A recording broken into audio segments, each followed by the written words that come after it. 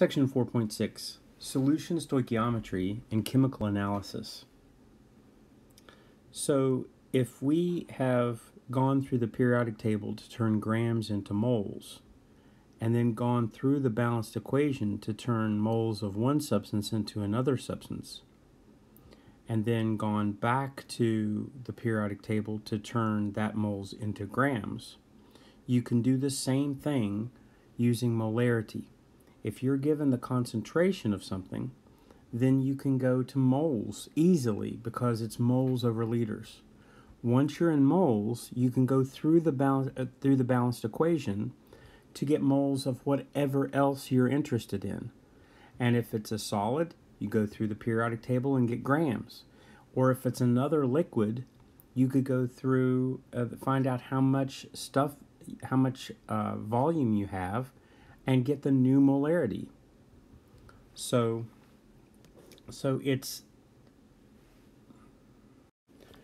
let's try an example. How many moles of hydrochloric acid are needed to neutralize 25 milliliters of 3 molar sodium hydroxide solution? I need a balanced equation always so that I can know moles to moles. So I know that a neutralization reaction is hydrochloric acid plus sodium hydroxide. So that's an acid plus a base yields a water plus a salt. Okay, so HOH will make water, and NaCl will be our salt here. Okay, so now I have to balance. I've got two hydrogens, one sodium, one chlorine, one chlorine. So it's a 1 to 1 to 1 to 1 relationship. So how many moles of HCl are needed to neutralize 25 mils of 3 molar sodium hydroxide solution? Well, what's my moles? I want to know how many moles of sodium hydroxide. So I know that molarity is moles of solute over liters of solution. And moles of solute is what I'm trying to find.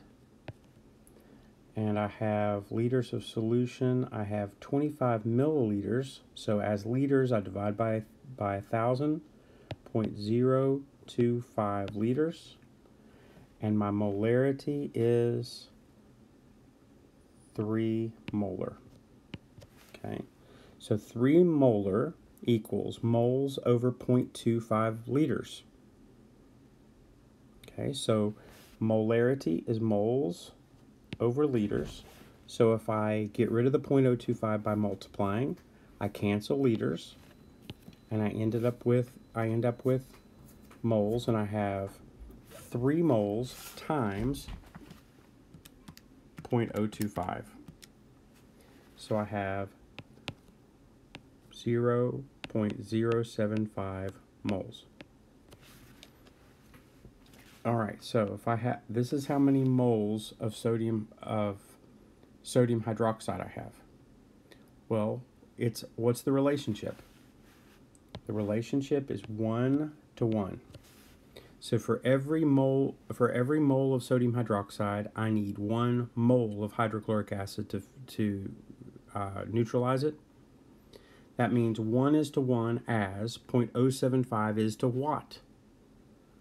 So I'm going to do the same. It'll be 0.075 moles of hydrochloric acid. Now how many grams is that? All right, in 1 mole, I have to go through the periodic table, and I have to add it together. So when I added it up, it's 36.46094 grams per mole. Moles will cancel. Divide or multiply those together. And I have 2.734575 grams. And it looks like I've got 1 significant digit, so it will be 3 grams.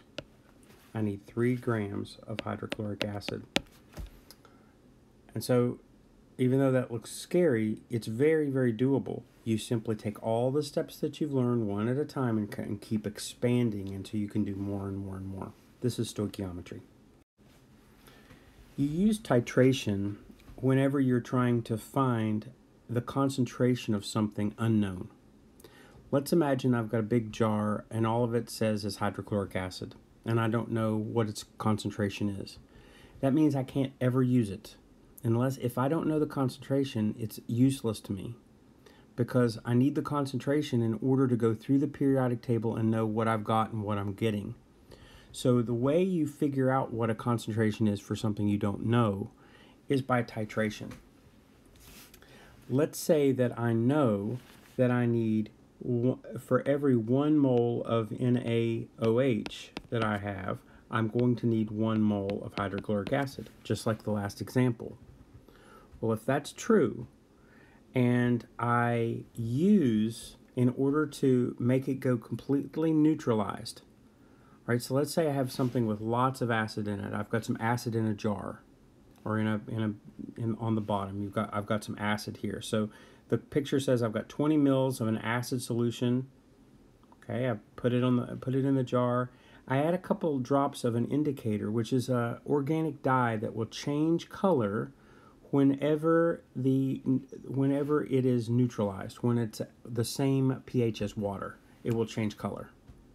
All right, so if I take acid and base together, it turns into water plus a salt.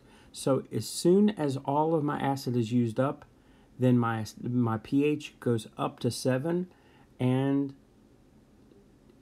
right at 7, as soon as it changes, I know that I've used exactly the same amount of acid and base, because I have a 1-to-1 relationship here.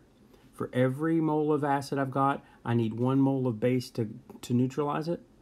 So if I know it's a 1-to-1, and I know the molarity equals moles over liters of base, and I don't know the molarity, but I know the amount that I'm going to get, then I figure out the moles of base that I use, and it has to be the same. This mole has to be the same as this one, and then whatever that number of moles divided by the amount of liters will give me my new molarity. So a standard solution is something that you know the concentration of it, and you measure out a certain volume of it. So I know the volume and the molarity, and then I know the volume of the stuff I don't know the concentration to. And whenever you reach an equivalence point, the same amount of moles are equal to the same amount of moles, then you'll be able to determine what the new stuff is. So let's try one. I've got sodium hydroxide in a burette. It's a little skinny tube that's hovering above a flask. In the jar, I've got 20 milliliters of an acid that I don't know. I don't know its concentration, and I want to find its concentration. All right, so what I do is I put a drop of indicator so that when it's totally neutral, when it's exactly neutral, then it turns color. It changes color exactly when it's exactly 7. So I start pouring little tiny bits of the sodium hydroxide into the bottom, and eventually I get a color change, and then I stop. I have to be really, really careful. So I stop at that very second. That one little part of a drop, I change, it color changes, and I stop. So then I record how much did I use? Okay, let's make it up. Let's say that I used 9 milliliters. All right, I used 9 milliliters to neutralize it. All right, well, how many moles did I use? I've got the molarity as 0.01. This is the sodium hydroxide. Molarity is 0.01. I don't know the moles, but I do know that it's 9 milliliters. So 9 milliliters divided by 1,000, it's 0.009 liters. Okay, and this is 0.1 molarity. So solve for moles. Well, I move the liters, and I get 0.1 times 0.009 equals. Okay, and I get 0.0009 moles. Okay, and that's moles of NaOH. That's how many moles I used. So I go back to the balanced equation, and I say, what is the relationship? What's the ratio? They're both ones because I balanced this equation. So it's 1 mole to 1 mole. All right, so if it's a 1 to 1, then 1 mole of hydrochloric acid is to 1 mole of sodium hydroxide, as what moles of hydrochloric acid is to 0.0009 moles of sodium hydroxide. Well, it's going to be the same, isn't it? It'll be 0.0009. So I know that it's 0.0009 moles of HCl that I need. And I get the molarity by putting moles over the volume. So my molarity is going to be 0.0009 moles over 20 milliliters. Okay, so I need to divide by 1,000, so it's 0.02 liters. So 0.0009 divided by 0.02 liters gives you a molarity of 0.045 molar. So I use titration to find a molarity or concentration of an unknown, an acid that I don't know. And because I'm titrating an acid with a base, and I know what the reaction should be, and so that I'm able to use the balanced equation to be able to find the concentration. Pretty useful, really.